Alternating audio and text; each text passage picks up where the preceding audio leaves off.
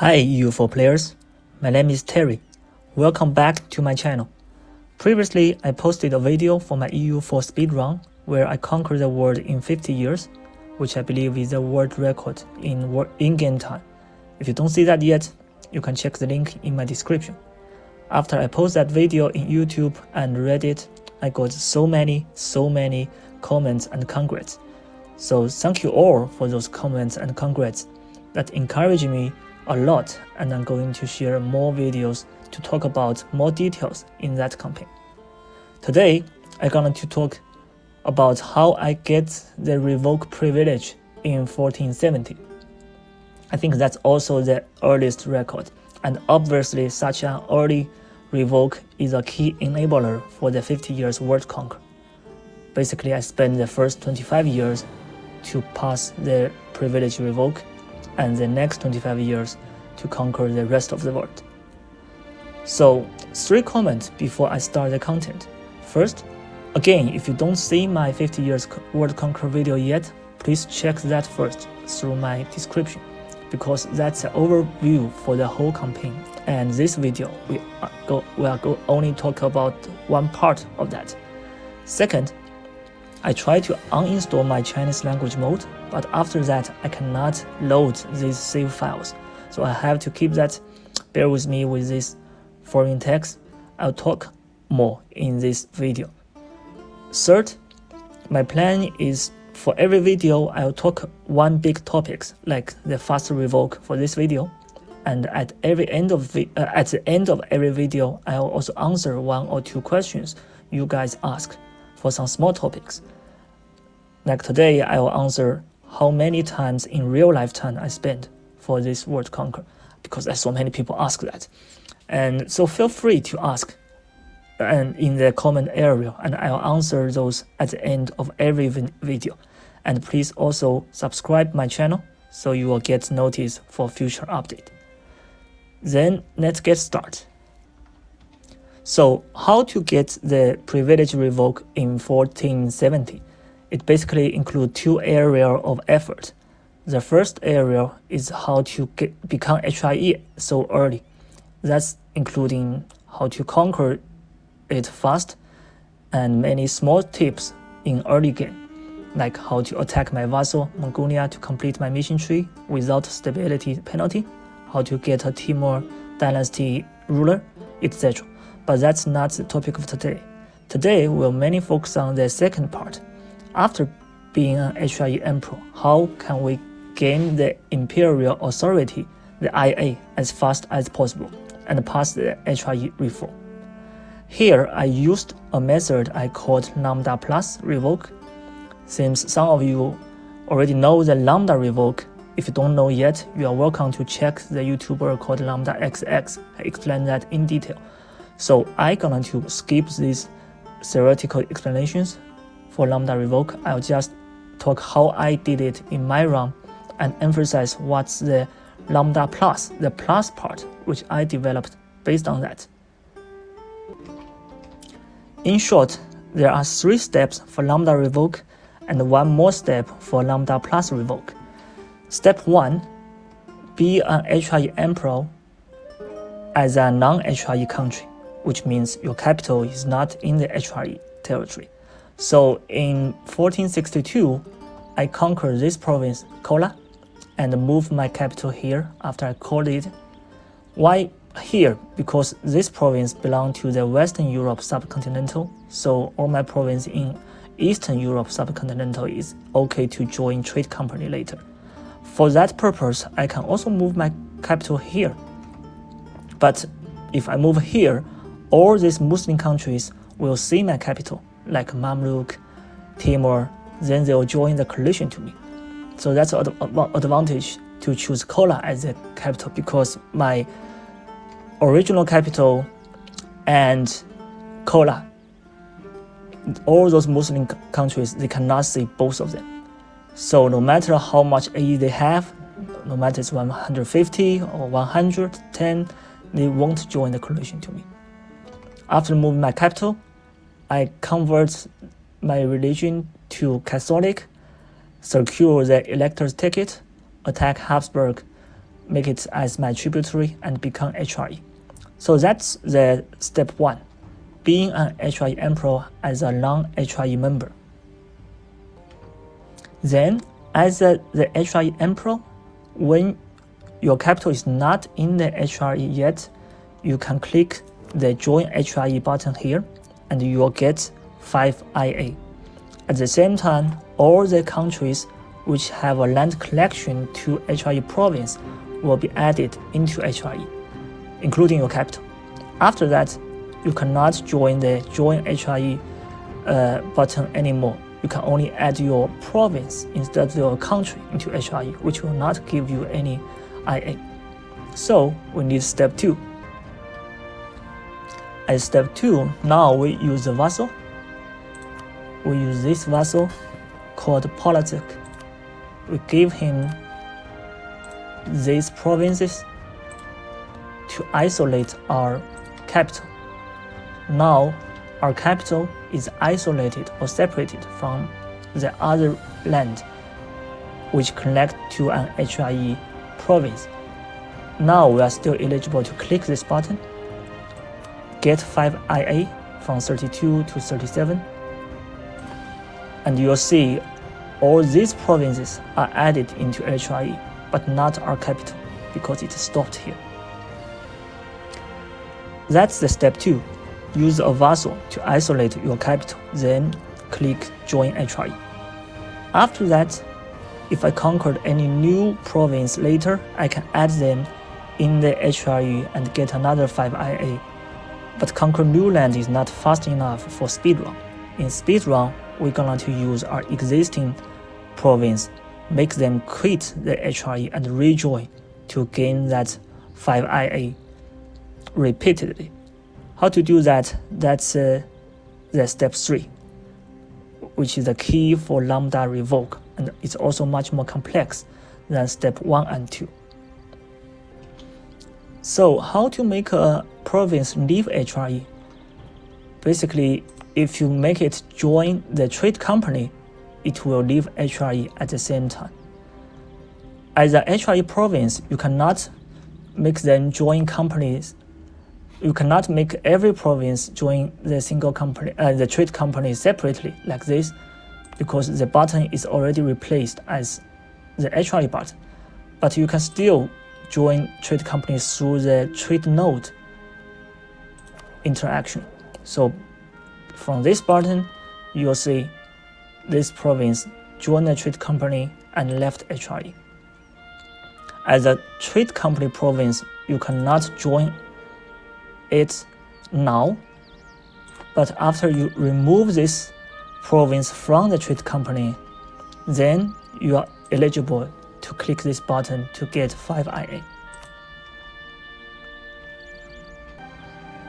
So for trade node, where we have multi-state here, we take the past trade node as example. We have multi-state in this trade node, 1, 2, 3, 4, 5 state. Some state will only have 1 province, some state will have 4 province. If we simply click join trade company, all these province in the same trade node will be added into trade company and leave the HRE. And then they cannot be there. You can only use that once to get 5 IA. That's a waste. To maximize that, we should get every state join trade company, leave HRE in sequence.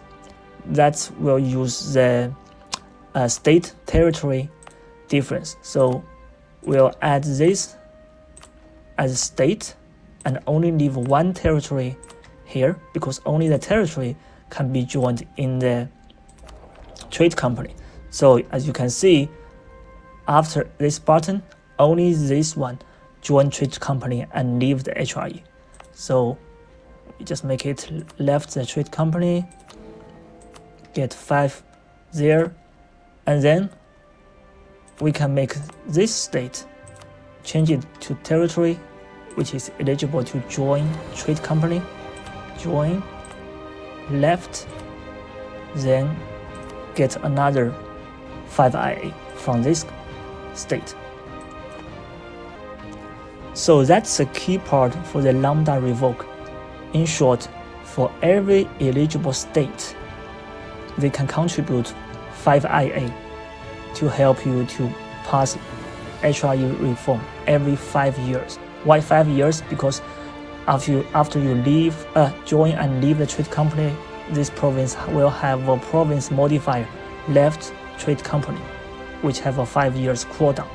Once this cooldown ends, you can play that trick again to repeat that. This is already quite insane because you might have dozens of states now in Europe, and every state will give you 5 IA by Lambda Revoke. And here I'm going to talk what does Lambda Plus mean. If we follow the previous step, we make this state as a territory, make it join the trade company. We should have all these 4 provinces join the trade company and leave HRE according to Lambda Revoke. But by Lambda Plus, you see we only have 1 province join the trade company and left HRE. The reason is because this province have the province modifier left trade company, which will end next month, 1470 October. And this province have the same modifier will end 2 months later in November, and this province ends in 3 months later in December 1470. What does it mean? That means this month for the same state, I can just use 1 province for the join left trade company trick to get 5 IA, and next month I can use this province, and the month later I use this one, and in December I use this one. So that's the key for Lambda Plus. I add another step, not step 4, but actually step 0. I plan something 5 years ahead. In 1465 September, I add the first province of every state. I make them join and left the trade company. Then past 1 month, wait till 1465 October to make the second province of every state join and left trade company. Then the next month make the 3rd one if that state have, and the next month make the 4th one. In that way, I put a province modifier to every province in a monthly sequence. In a monthly sequence, yes. So after 5 years, till now, I can also join this province, make them join trade company and left HRE in a monthly sequence. So I'll do another one for this state as well. I make it as territory first, and then make it join the trade company. You will see only this one joined trade company and left HRE. The other 3 are still within there because they still have the left trade company modifier. Then we let the time go to the next month, go to the October.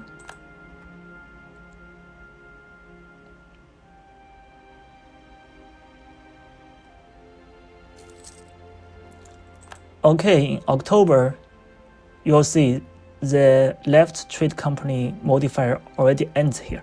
We are eligible to put this province into the trade company. Let me first make this as a state to protect it, and then for this state, join trade company. You see only this one left. Let's pass this reform. Make this left trade company get 5, and do the same for this one, just as an example. Make as territory, join, left, and get another 5. And as an opposite example, for this state, we have 2 provinces. I should add this province in trade company last month, and add this one this month. If I forgot to do that, or I don't use the Lambda Plus approach, and now I just add them at the same time to the trade company, you'll see they join trade company at the same time and left HRE at the same time. In that way, when I join to HRE, all those 2 provinces join that together, and then I cannot play that join left trade company anymore. So that means I waste one opportunity here. So that's the key for Lambda Plus Revoke. I hope you figured it out. I hope I make it clear. So in short, with Lambda Revoke, every eligible state can contribute 5 IA every 5 years. Eligible means the state is in Europe and within the same religion group as the emperor. So for this case, it should be the Christian religion. And with Lambda Plus, every province instead of the state, every province is okay to contribute 5 IA to help you to pass the HRE reform as quickly as possible. Of course, if you are not doing a speed run, you can actually wait to conquer new land to add them to HRE, or wait every 5 years and play the trick again. That also will help to reform quicker.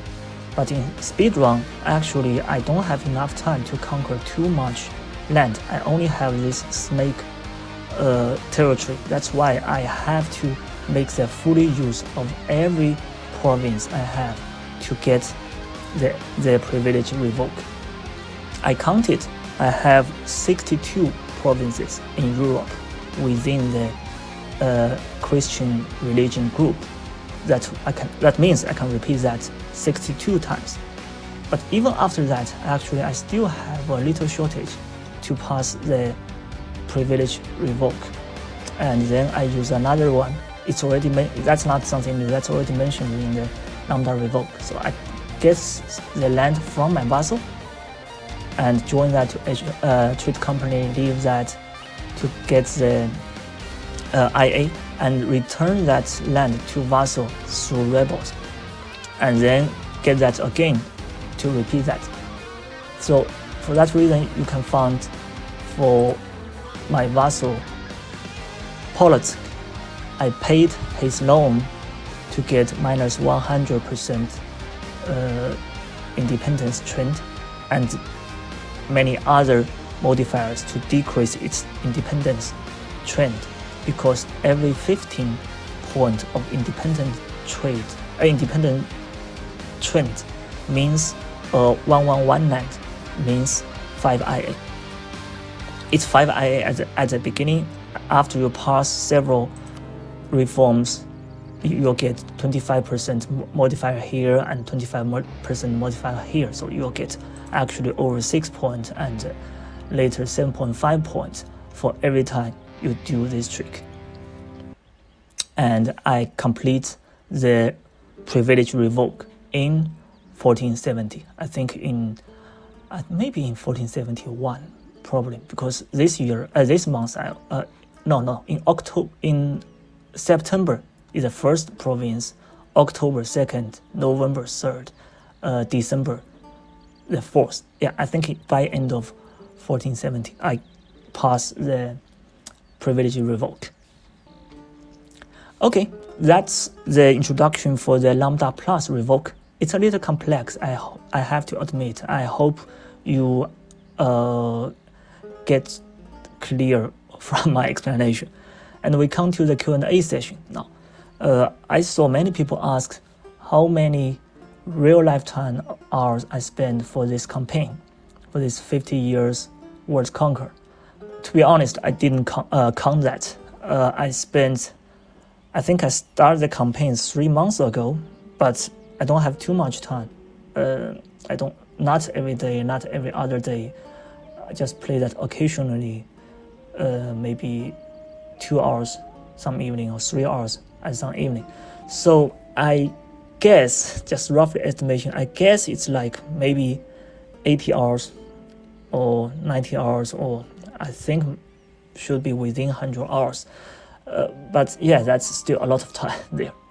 And I really enjoy to think, plan the strategy, and achieve the speedrun. And now I also quite enjoy to share this experience to you, and hope you're gonna to like it. So if you are interested in my video, please subscribe, like, and share. That's all for today's content. Thank you very much. Bye.